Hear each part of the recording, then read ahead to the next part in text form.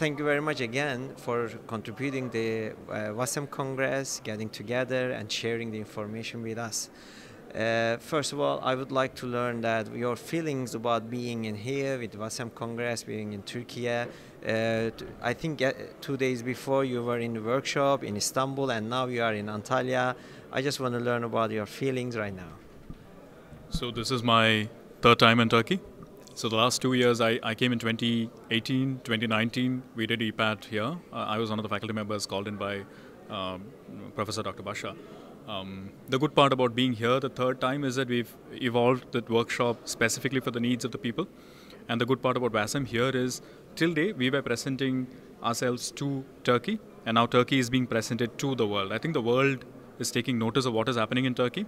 There are people, brilliant academicians here, brilliant doctors here who have taken part, amalgamated with us, and who've conducted the workshop together with us. For example, Sir, he's been an integral part of our workshop over the last 2 days in Istanbul. We had a fun ride with leadership in crisis management in disasters, with point of failure ultrasound and splinting also added as segments.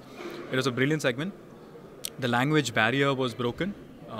There was a lot of engagement and proactive engagement from all stakeholders, including doctors, paramedics, and medical students coming to the forefront and learning from the whole group, learning together and growing together. I think that is what has been the biggest takeaway from Wacem 23 in Turkey. Thank you very much. And is there any messages that you want to share with us from the international line to the national line? I mean, what would you like to share with us and your key points or take-home notes to us? Right. I think something that is floating in our nation is to be together, to grow together. That is the same message that I would have to people over here. Be together, to grow together. Ultimately, it's about Turkey presenting itself to the whole world. Just because that language barrier is there, everybody felt that Turkey might not be the optimum place. But Wacem has broken that norm. It's a myth that language is a barrier here. We've got the best of medicine happening in Turkey, and that is what Turkey is bringing to the world. And I think it's high time for the world to take notice of what is happening in Turkey. Thank you.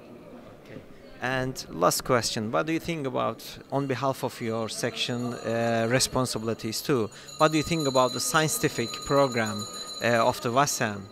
Would you like to share with us? I think EPAT has got itself into a very big knot this time, because every year I come here, EPAT is growing the scientific content to a different level. Now it's set the bar really high.